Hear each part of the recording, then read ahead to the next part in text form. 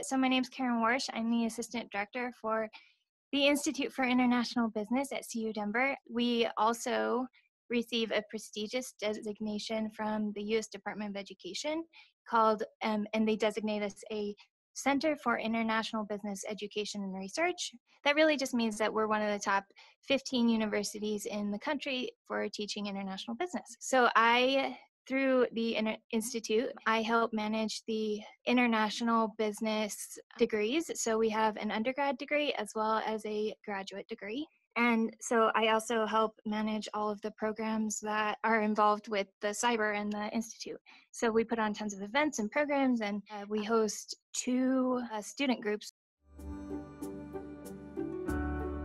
Now that I'm at CU Denver, I spend a lot of time networking and working with my company colleagues, I'll say, to help students get jobs and internships in these various companies. You know, international business is very broad. So it's really like business, but with like anything in business, but with an international twist, right? If you are in finance or accounting or management, so instead of just management, which you would take in a normal business degree, you would have international management or international accounting, right? So it's a lot of the same topics, and you have that same domestic piece, but then you also have this additional international piece.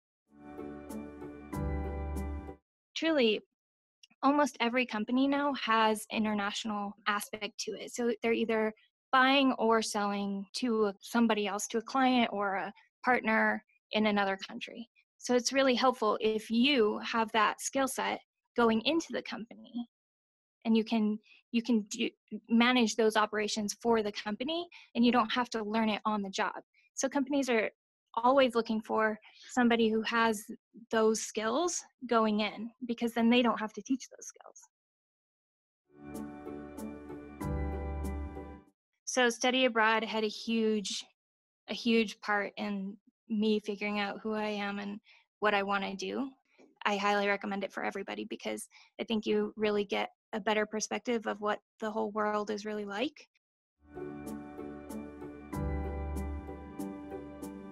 The more you can connect to other people, the better, because, you know, which I say for anybody entering college or a grad degree or any kind of degree really, is that you want to make friends with everybody around you, because you never know who they're going to be in the future. You could be sitting next to your next boss or the next person you want to hire. You never know who it is, right? I think connections are extremely important, but being able to have that network and utilize that network was extremely important in my job.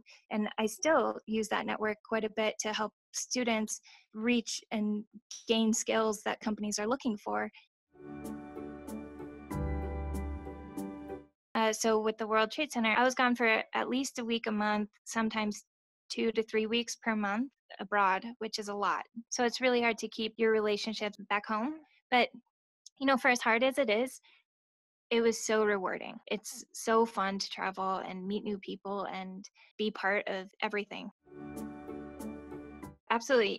Feel free to email me. In normal times, you can come to my office. So I'm on the 5th floor of the business school. Come visit anytime. I always like a good chat too.